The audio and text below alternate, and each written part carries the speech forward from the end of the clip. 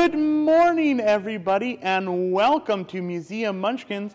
I'm Mr. Nick, and today we are talking all about this animal right here, the pronghorn. And we're going to start off by singing a pronghorn song. Now, this song is a little bit slower. It's not really like a get up and dance around and wiggle all over the place song. It's more of a quiet, calm down song a little bit, so we can sort of have a seat right now. We don't have to wait until we're done with our song to find a seat, and we can sort of dance along with this song. And if we know the words to this song already, we can maybe sing along at home to this song. This song is called Home on the Range, and there's actually a special verse that I added at the end of it just for us today when we're learning about pronghorns. Are you ready to sing our song? Great, here we go. This song goes like this. You might have heard it before. It's kind of an old song. Oh, give me a home where the buffalo roam, where the deer and the antelope play, where seldom is heard a discouraging word, and the skies are not cloudy all day. Home, home on the range, where the deer and the antelope play, where seldom is heard a discouraging word, and the skies are not cloudy all day. Oh, pronghorns are strong and go leaping along the fields that they call their home. Their speed and their might is a beautiful sight. When we're out on the prairie I roam.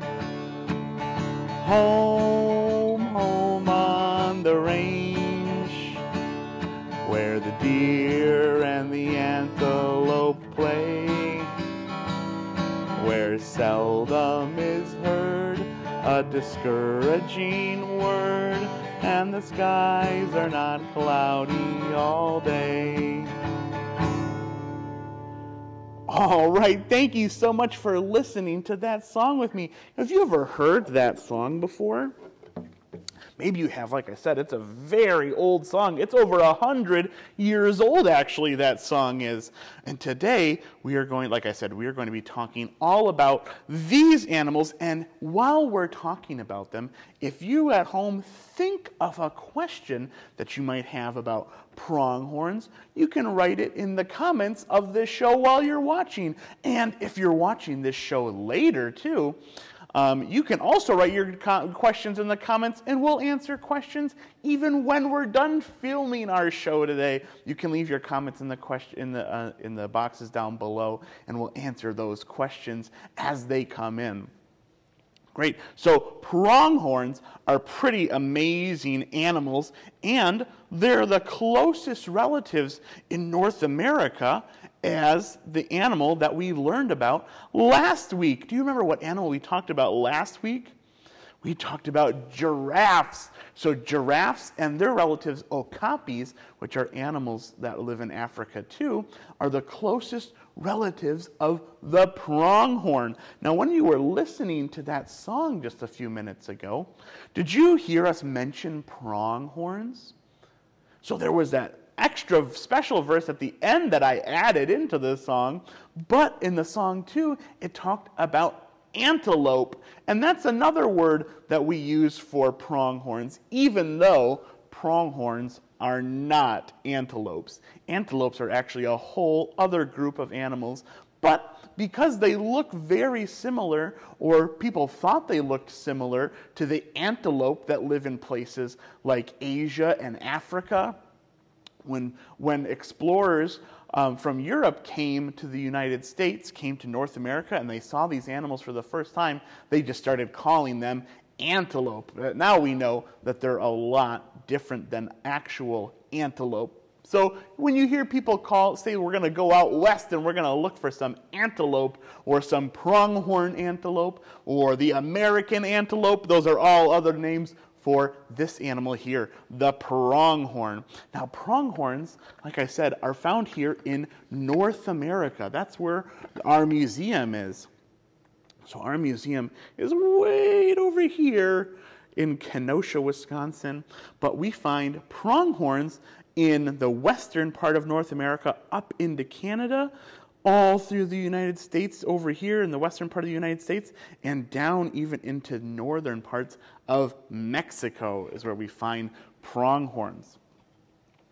So pronghorns are usually about 4 to 5 feet long. They're pretty long animals, pretty big and bulky animals too, and they can stand about 4 feet tall at their shoulders and weigh up to 150 pounds. So they're kind of bigger animals that we find here in North America, and they are herbivores. Have you ever heard that word before? Herbivore. Can you try saying that word with me? Herbivore. An herbivore is an animal that eats plants. So pronghorns are herbivores, and they really like to eat grass and shrubs like sage and things, and cacti in the warmer, drier places of our country where they live. So depending on where we find them, what environment we find them, or where in North America we find them, there are different plants that they like to eat. Maybe some pronghorns eat more grass than other ones, and some eat more shrubs than others, but they all like eating those plants, but they eat different ones depending on the environment that we find them in. And we find them all, like I said, all throughout the western part of the United States and Canada and Mexico, and those are all very different places. So whatever plants they can find in those areas, that's what they like to eat. Now, when we look at this pronghorn, while we're talking about it, there might be a few different things that we can notice. Let's look at their colors first. When we look at the color of this pronghorn, we see some white on their sort of their bellies, and some tannish or lighter brown colors. I see some black and some dark brown on like their nose and on their cheeks and stuff.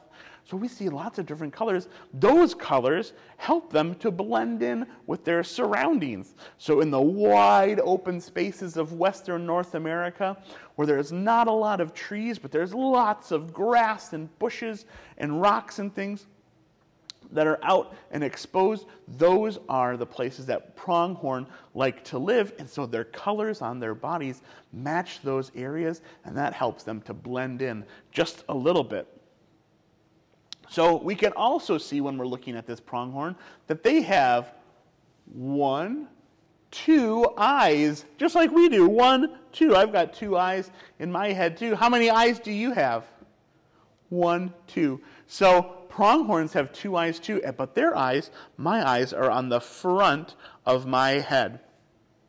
So if I turn my head to the side like this, I can't see you. I can't see the camera, because our eyes point straight forward. So we're really good at looking at things that are right in front of us. But pronghorns, their eyes are on the sides of their head. So that means pronghorns are really good at looking all the way around them, almost all the way around them. They can see all the time because their eyes are really good at watching out for predators, animals that might like to come and find them and eat them. So animals like cougars and wolves and coyotes, and sometimes even golden eagles will hunt pronghorn. Golden eagles usually hunt smaller pronghorn though. So they use those eyes to protect them so predators can't sneak up on them so easily. But they have another defense that they can use to escape if a predator does happen to sneak up on them if they don't see them with their eyes. And that's pronghorns are very, very fast.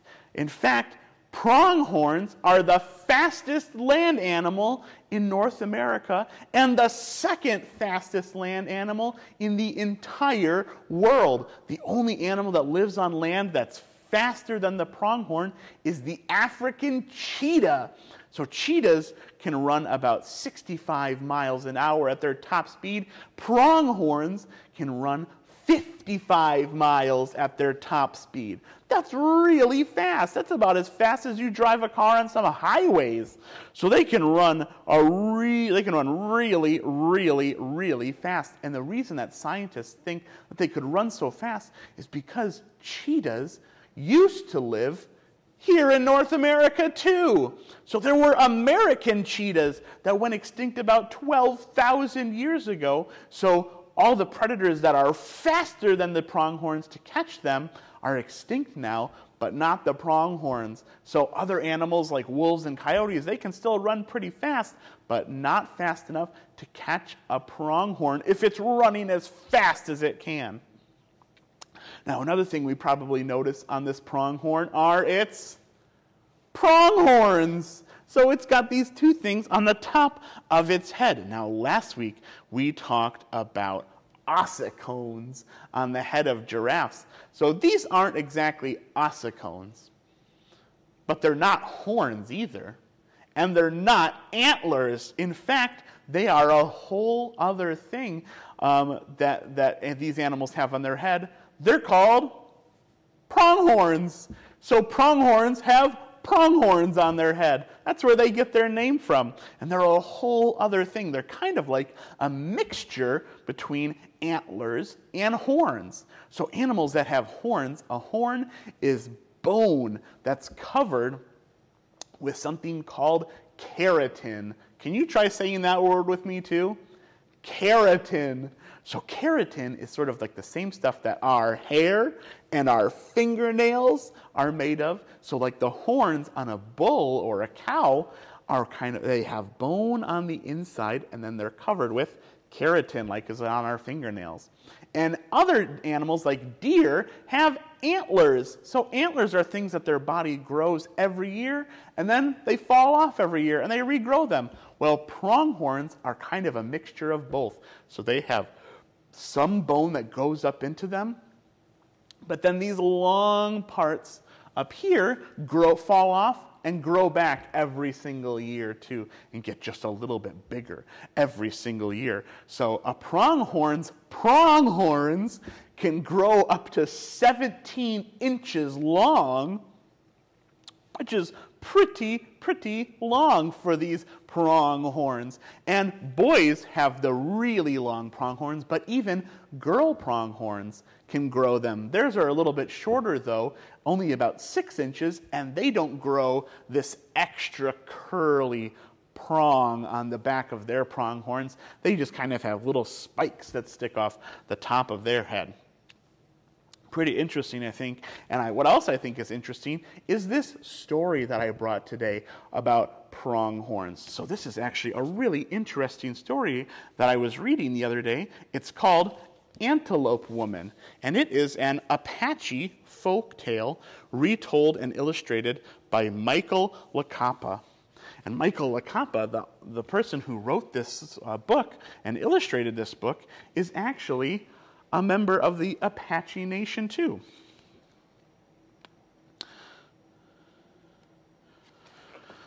So, here in this valley, the people lived, and among the people was a beautiful woman, a strong worker.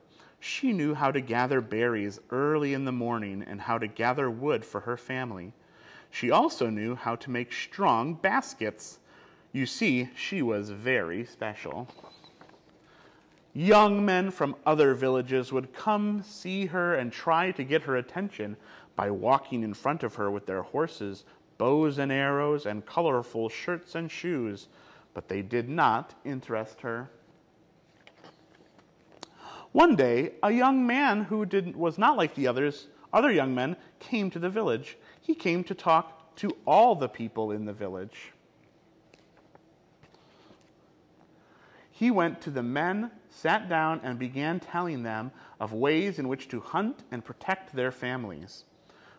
He said, when hunting, remember to respect all things great and small. In the evening, he left.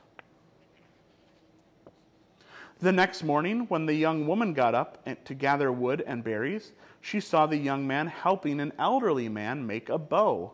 He said, "This is how you make it stronger. And remember, as you hunt with this bow, respect all things great and small." The old man agreed, and the young woman too. Later that evening, the young man left the village. No one knew when he left or where he had gone. The next day he returned. The young woman saw him helping a woman carry water from the river. As they walked, the young man told the woman, "We must even honor the water, for it flows down from the mountains to nourish the plants. It nourishes our brothers, the animals. It also nourishes us, the people. We must respect all things, great and small." The young woman knew that when the young man left the village that day, she would follow him and watch where he went. As he walked from the village at the end of the day, he knew the young woman had been watching him, and he let her follow. Soon he came to a patch of bushes and trees. There he disappeared. The young woman ran quickly to see where he had gone. Just as she reached the trees, she saw him jump through 4 hoops. And then something happened. Looking back at her, the young man nodded, but she noticed that he was not a man anymore. He was an antelope. He motioned for her to follow him, and she did.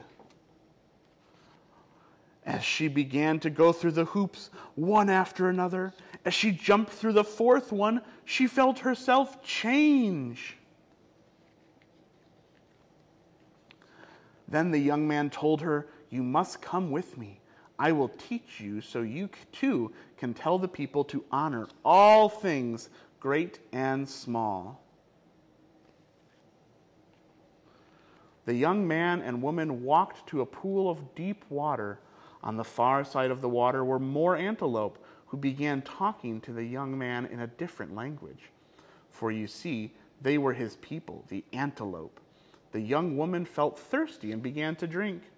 As she looked into the water, she saw her reflection. She was no longer a woman, but an antelope. The young man said, "You must come with me. I will show you why we must be thankful for all things." Then he called to her, "Come here, quickly, quickly!" Suddenly all of the antelope were running. They ran until they came to a patch of prickly pear cactus, and then they ran through it.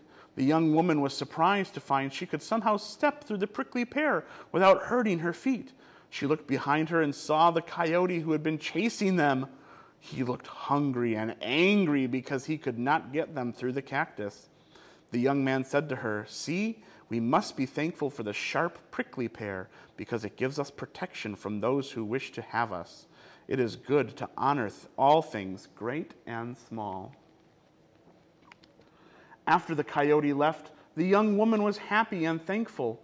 When the herd began running again, quickly and gracefully, she was thankful that she too could run and jump across the plain, through the high grass and over bushes and small trees.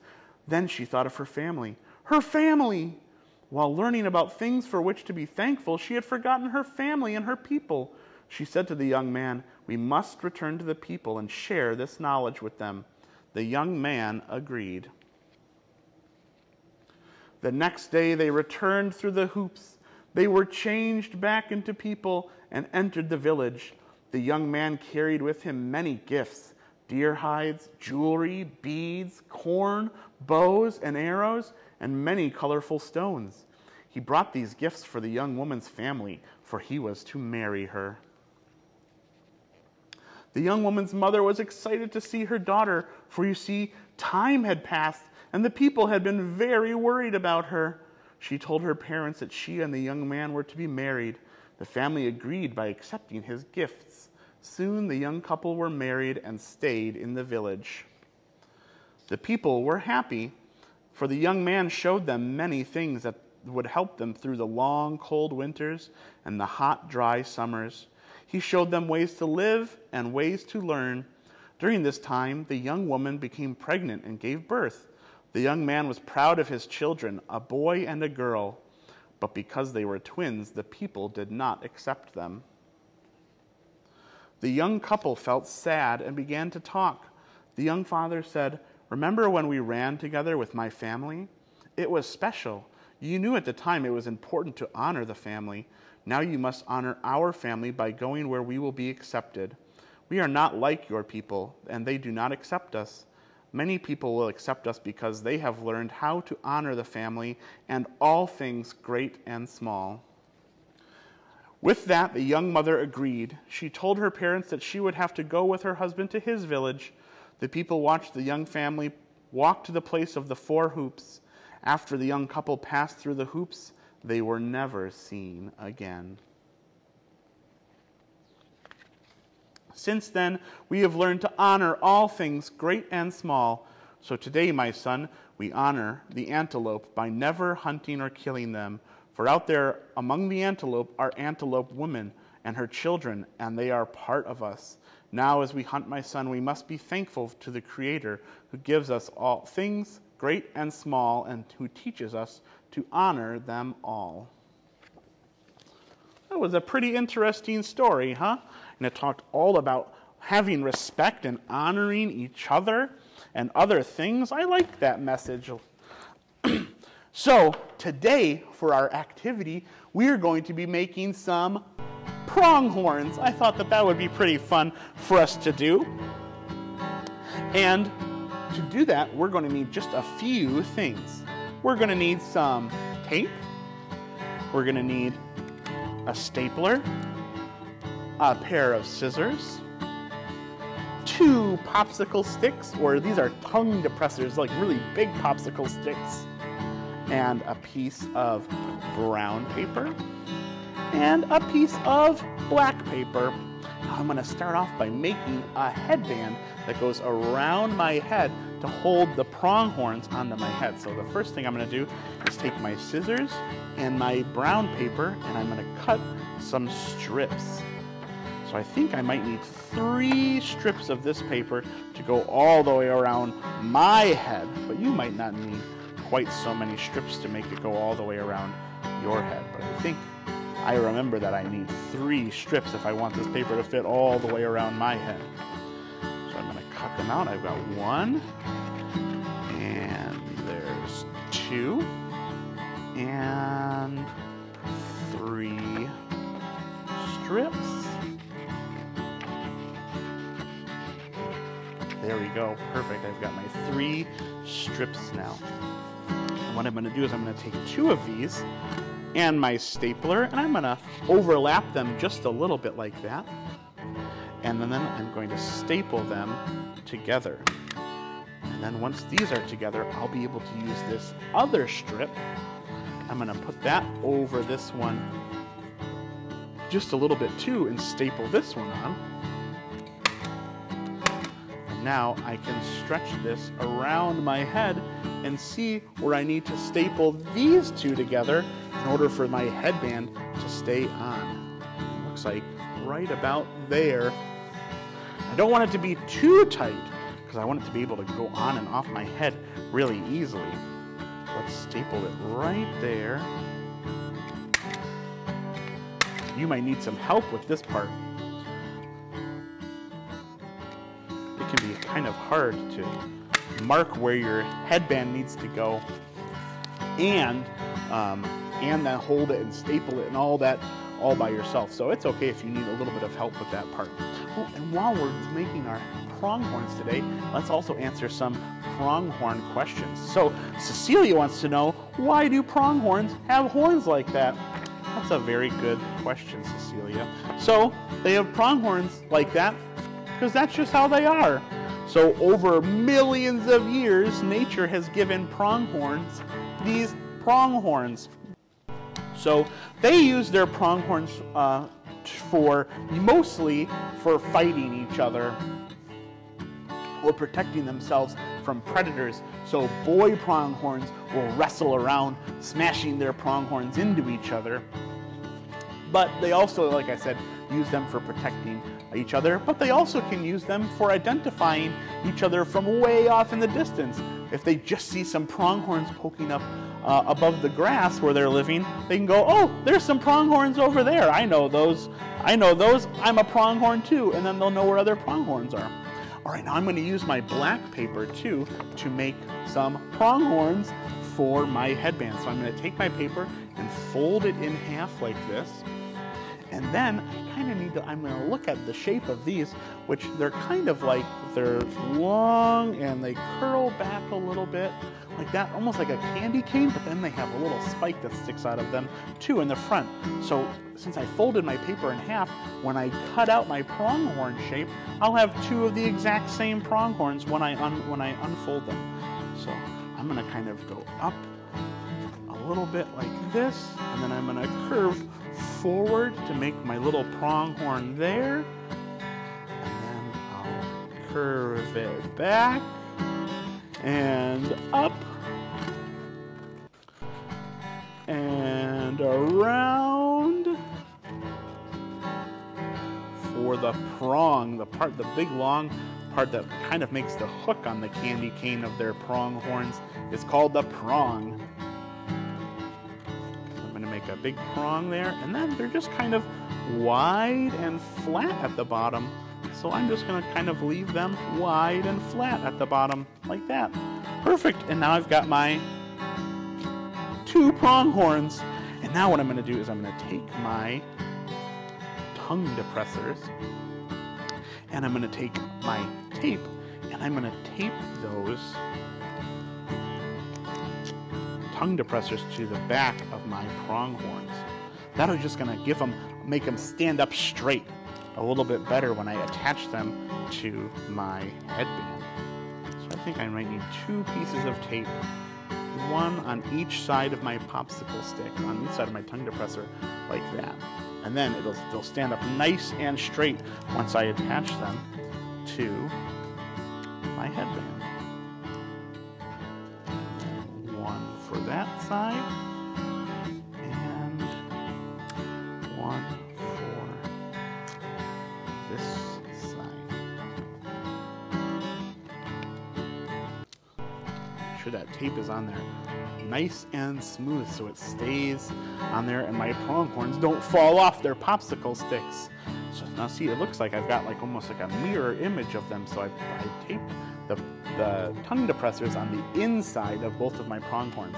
And now I can take my headband and I want to kind of find the middle part on both sides of my headband, which looks like it's going to be right kind of near where I stapled, which is really handy.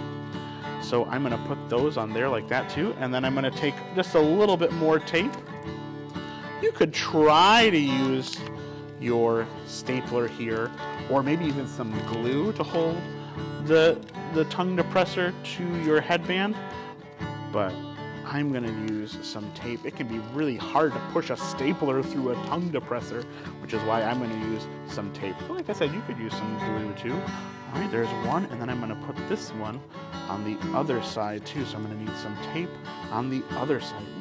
It's getting a little wobbly because of that tongue depressor on that one side. So one piece on there. I'm going to use two pieces of tape to hold those on.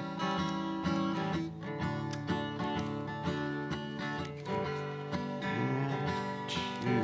Here we go. Perfect. And now, when I put my headband on my head, I should have two long pronghorns on my head, just like my pronghorn here. Awesome. Do you think when I'm wearing these pronghorns, it'll make me be able to run really, really fast? Maybe, or maybe today I'll just eat vegetables all day today because now I'm a pronghorn for the day with my pronghorn headband. All right, I hope you guys had so much fun today with me learning all about pronghorns and making some pronghorn headbands for us to wear and reading that story. That was a really fun story too. And I hope that you join us next week when we're going to be talking about something that I'm really afraid of, an animal that I'm really afraid of called spiders. So I hope you guys join us next week when we learn all about spiders.